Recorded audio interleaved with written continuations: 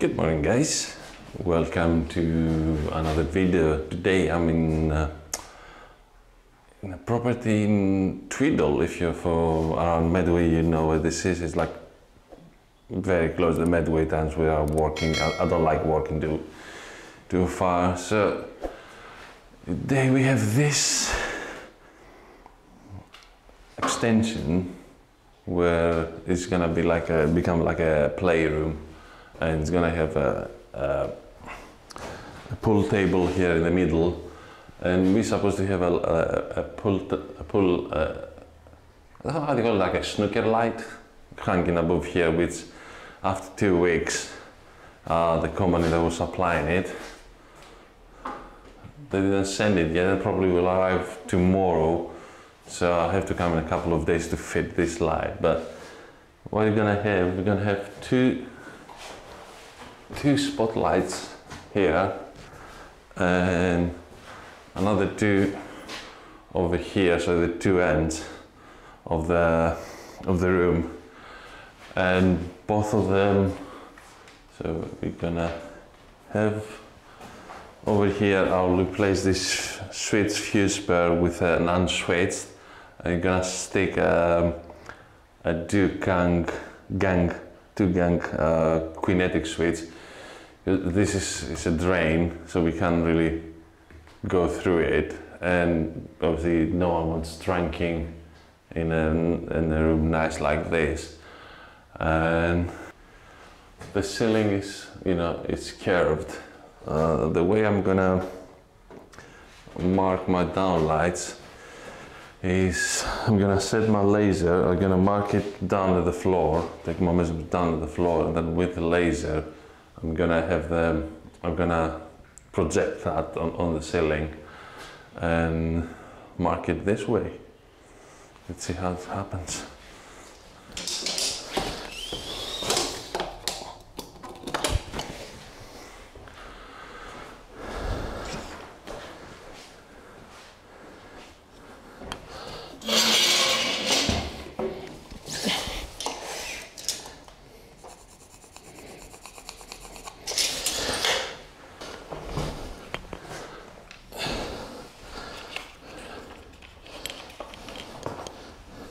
Okay, now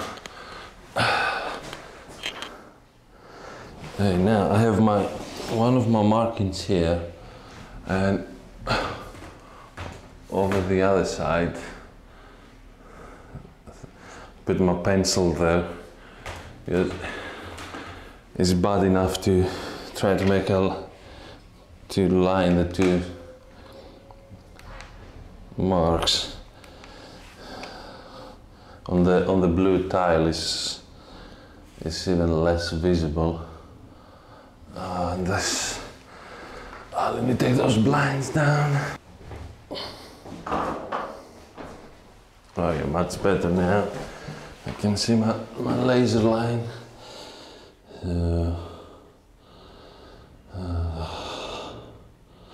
Oh, it's a joy.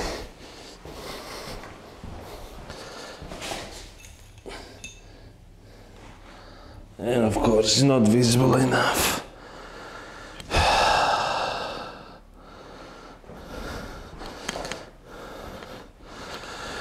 What I'm going to do with that? It's not dark enough.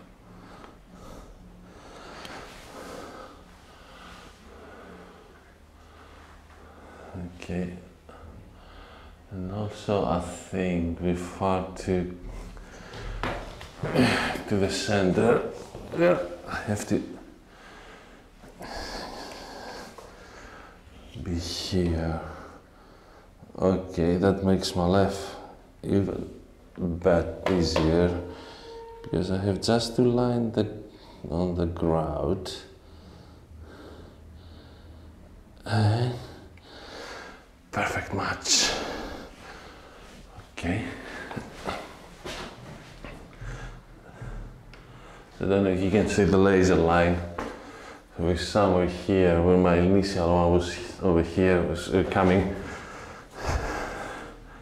The two of them, they would come too close, so I think now much better.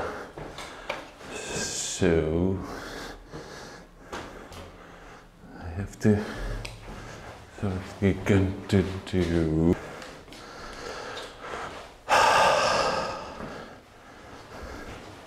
so what I'm going to do now,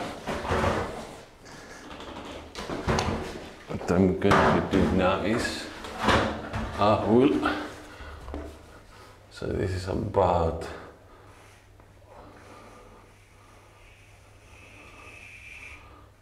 because I have got a second laser, and I do the same thing with line them in this way. So I draw a line with my pencil on the laser line. I will mark the other ones over there and do it the other way around as well. Okay, what I did instead, so because that came a little bit to the end, I measure it, and to be about the same distance from both sides of the wall, and then I measure the distance between them, so it's 120. So I'm gonna do the same thing from that side, and then I'll move my laser to do it from that way to here. So effectively I'm gonna mark this length, and then I'll take a measurement from here to there and mark those ones. And before I do the last stage, I'll check with the owner if they're happy with the position, so I won't be doing this measurement twice because it's a bit long.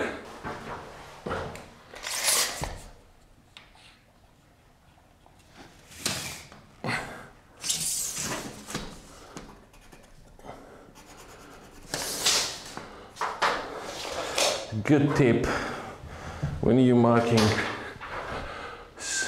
surfaces that are already plastered and they're to be decorated, use a pencil, not a Sharpie, because a Sharpie is a lot harder to be covered with the paint and it's a permanent. With the pencil we can even wipe it out, but it's, even if you paint the paint directly, it's a lot easier to, you know, to be covered with paint. Also, that is our center for the light, so we correspond this and cut a 57mm hole somewhere here and fix this cable back there, and I'll have my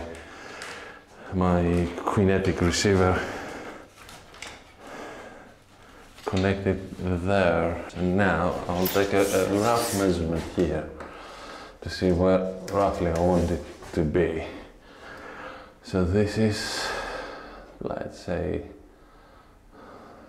900 from this surface, and to the wall we have a 200, so I'm gonna go,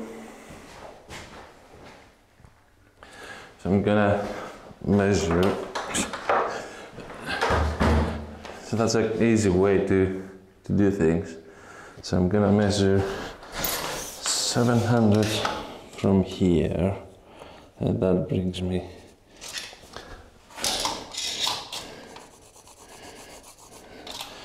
one mark here and one.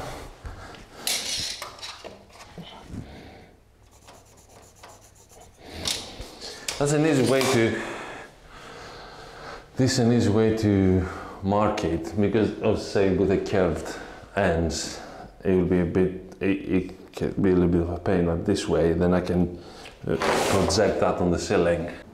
And I just found out that the last 5-10 minutes of the video my microphone was off, so I need to re-record it now. So this is what I've done right now. So I cut this 100mm hole because there was a joist here which I went a bit off. I didn't realize, but there was a space on the top of the joist, but my rod was finding in a kind of rafter on the actual roof. So still able to fish the cables. Use this hole so that my two down lights, and this is where the new light is going to be. So I only have to grab this one and fish it through that hole, and you can see a joist, and there's another one over there. So in this occasion with this one I might be luckier and I won't have to cut an access hole. So let's see what is going to happen. But our luck is going to be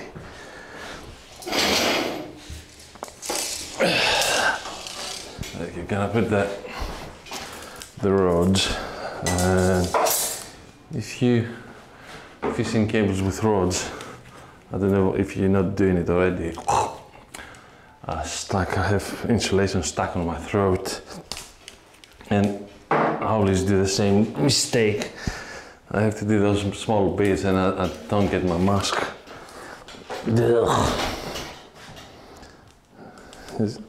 Thinking it's only gonna take 5 minutes.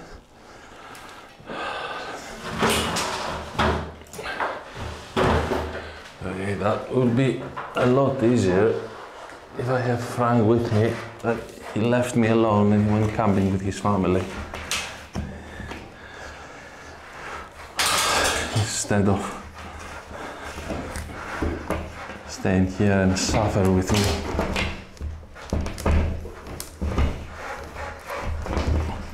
Yeah, I think we have to cut an access hole, 100mm hole, somewhere here, halfway. And then we'll fish the cables on both sides, so from here to here, from the hole to here, and then back to the downlights. Because there's not a lot of space, and as I'm pushing the rods in, I found it stuck on the roof. It's gonna take ages. I'd rather cut a hole and then fill it. So let's see. So here will be fine, I think.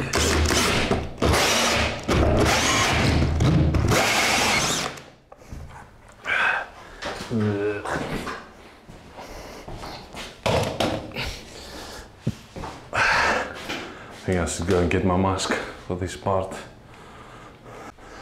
And behold, Bane.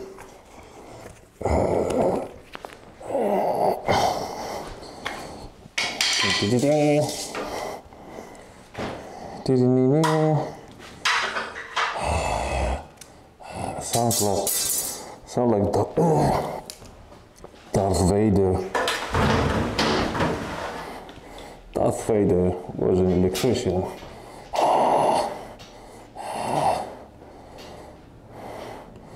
He never managed to become fully qualified though. He remained an apprentice all of his life.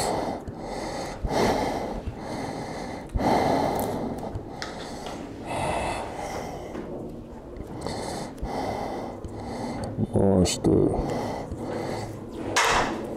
Look, I have your father.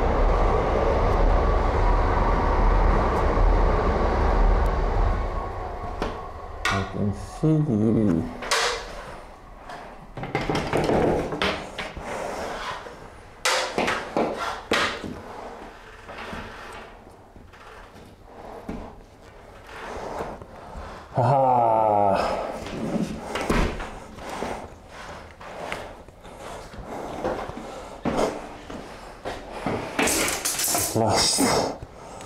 Oh God.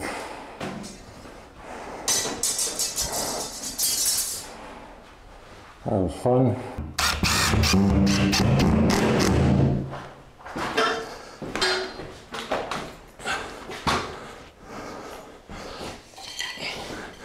My very first job was I think I might have mentioned before, it was a family friend. It was a dry liner. So that was my introduction to the building industry.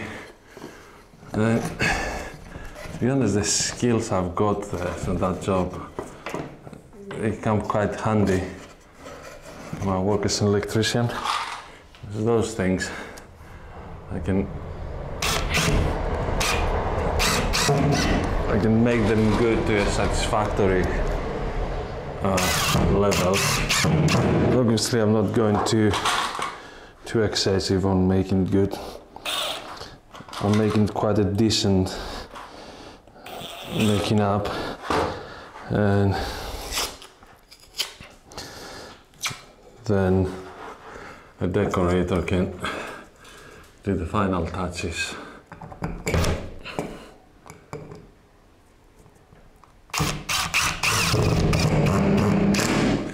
At least I know I could fix things if needed.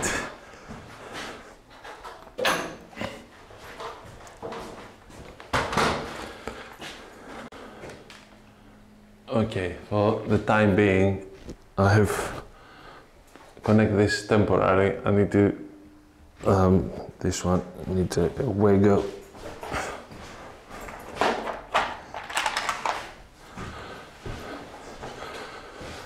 Stick a wiggle here. So this is because it's a dual channel receiver. It only needs a line in neutral permanent and then 2 switch lines. So I use those 2 twin inerts, and I pulled out the CPC because it doesn't need an earth. So I fed with this one, I gave the supply and then 2 switch lines back here. So this is going to be connected to the pendant. For the time being, I'll leave it like this. And I'm going to put like a chock box probably. I haven't got any Wego boxes. And I'll just start putting the down lights up, because it's already a lot of time passed. And I can move on to the next job inside the house.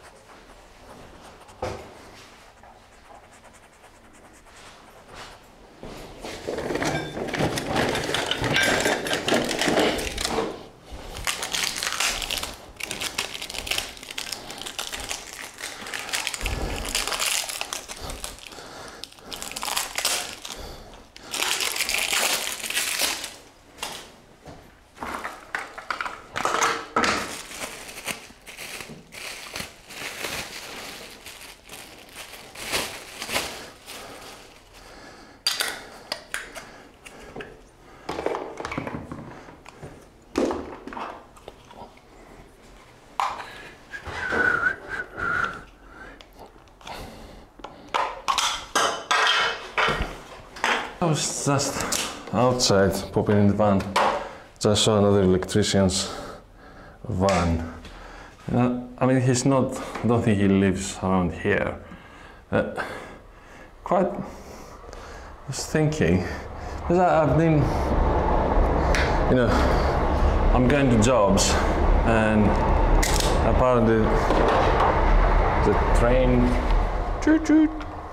Apparently there's an electrician living like 3 doors down, and there I am doing jobs in next door to them, and I mean they have like branded vans. They're not just, you know, that no one knows that they're there. Same thing happened to me. I was just seeing, you know, other electricians' vans going around and doing jobs to my neighbors, and I don't understand why people that don't give an opportunity to the next door neighbor to quote for a job. I don't mean that, you know, sometimes people, they have their own tradesman that they trust and work with them for some time now. But in my case, it was, you know, I was doing jobs for first-time clients, and from what I know, those electricians are not too bad. So I'll leave this like this, just to fill that up, and when it dries, we're gonna push it back. The 2 switch spare were, change this to an unswitched one for the lights, and then because this one was also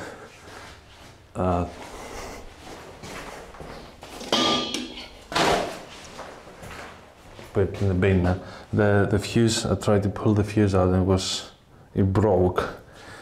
So I decided to change this one to an unswitched as well, because there's no, apart from if you want to do a job, there's no other reason to isolate that part, and it's obviously still need to be fused.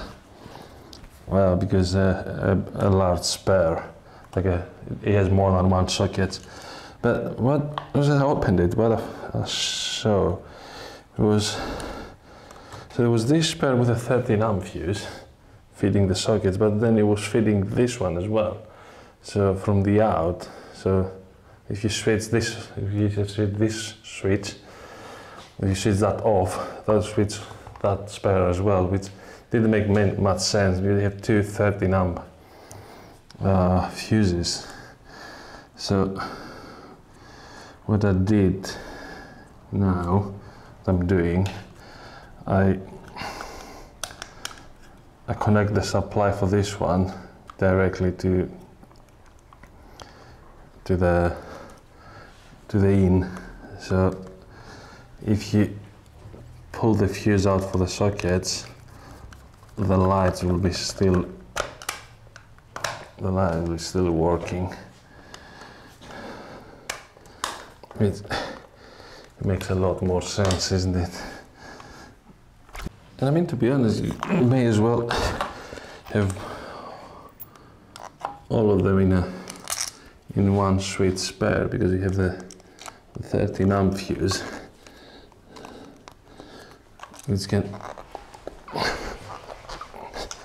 which you'll use both if you're sparing off 1.5 cable or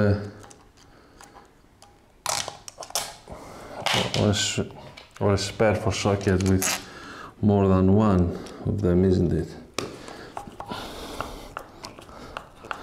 So technically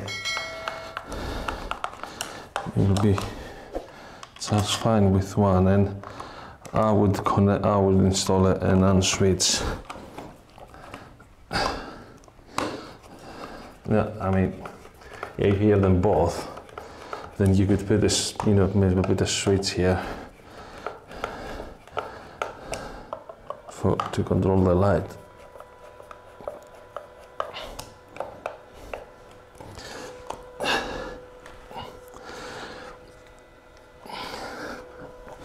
That would be nice if the boxes were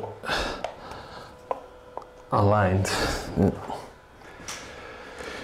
You can't have everything in this world, so let me... Okay, now, in order to pair those dual channel receivers, the first channel you do it as normal, press and hold for 3 seconds until the red LED starts blinking.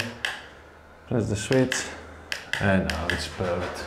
And both our lights is working. And now to pair the second channel, you have to press the switch quickly twice, and the blue LED light comes on. Press and hold for 3 seconds, and now the other switch is paired, which is this one. It's gonna be for the pendant. So I'm gonna use the double side tapes to stick it on the wall and tidy up a little bit, seal the ceiling, and then go inside, which I won't be able to do when you record it because they're working, but I may do like a video on my phone without the sound, because apparently they have 3 switches without back boxes, so they just break the wall and they just stick the socket, the switch mounted with wood screws on the wall. Ingenious. I use this polyfiller for those kind of jobs. It's quite really good thing, nice thing to have in your van. It doesn't need any mixing, and if the patch is not too big, with a little bit of sanding after it dries, you can paint it straight away, so it doesn't need much. This one is because it's a little bit big.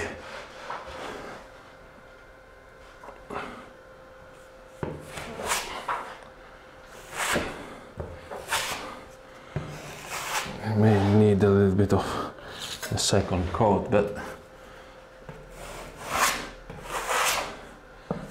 could be saved with a little bit of good sanding, and you'll be painted straight away.